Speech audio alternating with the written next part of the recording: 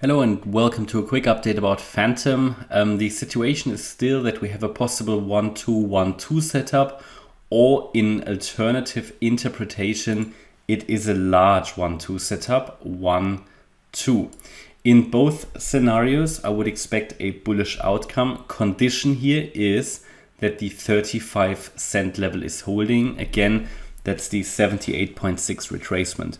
We currently see these 1-2 setups everywhere in crypto, and the movements to the downside look, at the moment at least, clearly corrective. Now we know how quickly things in crypto can change, but for now the movements to the downside look corrective. That is good, because if the movements to the upside look impulsive, that would suggest that we should see a third wave rally next. Now, I cannot confirm to you if this is going to be a shallow correction or a more deeper one. However, what I can tell you is that Fantom so far broke above this corrective price channel here that actually started when this high was formed on the 3rd of February.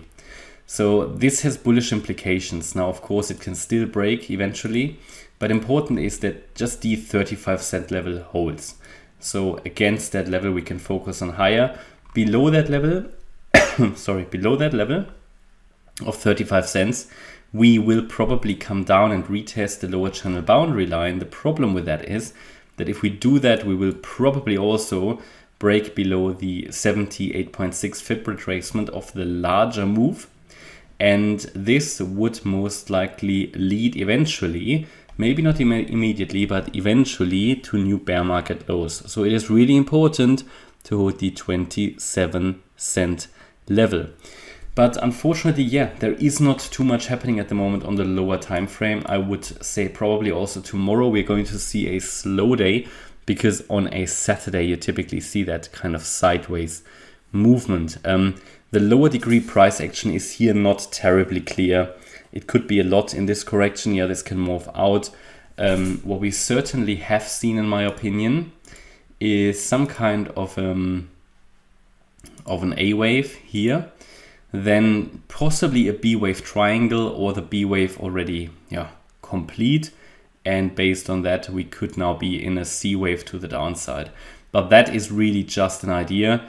There are different possibilities here, very, very important. As long as we are in the support area, and we can suddenly see that spike to the upside and this rally. Now, what would be a target for circle wave 3? Yeah, yellow circle wave 3, based on the high and the low that we had on the 15th of March. So we take the length of the wave 1, go to the low of the wave 2, and it gives us the 1.618 extension at 67.5 cents. That would rather be the minimum expectation. Okay, that's my update about Fantom. I hope you liked the update. If you did, please hit the like button, leave a comment and subscribe. And if you really like the content, then please check out the channel membership. Thanks a lot for watching. Bye-bye.